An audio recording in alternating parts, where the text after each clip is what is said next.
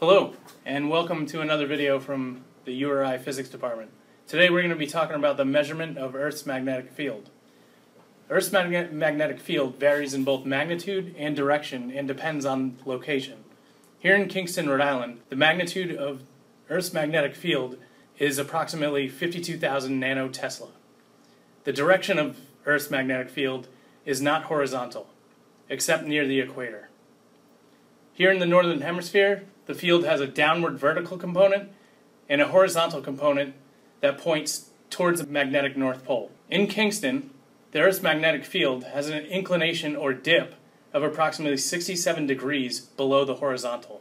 In this lab, you'll be measuring the horizontal component of Earth's magnetic field and using that dip angle to calculate the total magnitude of magnetic field. This will be done by creating a second magnetic field and orientating it so it is perpendicular to the horizontal component of Earth's field.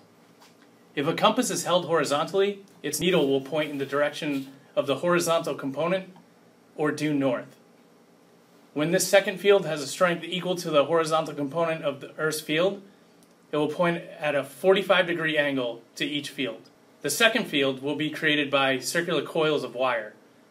The magnetic field at the center of the coils is perpendicular to the plane of the coil and has a strength given by the magnetic field equation. To conduct this experiment, we're going to need a few pieces of equipment. Here we have a power supply connected in series with an ammeter and a magnetic coil. There's a compass at the center of the coil. Now we'll see how changing the current in the coils will affect the magnetic field that the compass reads. Here I have another camera set up on this compass, so you'll be able to see the reaction of the compass needle. I'm going to turn my power supply on, and I'm going to increase the current going through the coils.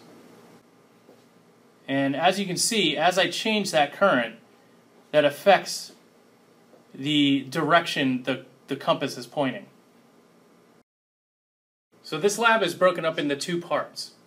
The first part is to adjust the current and get a 45-degree angle in one direction, and then we're going to reverse direction of the current to get a 45-degree angle in the other direction.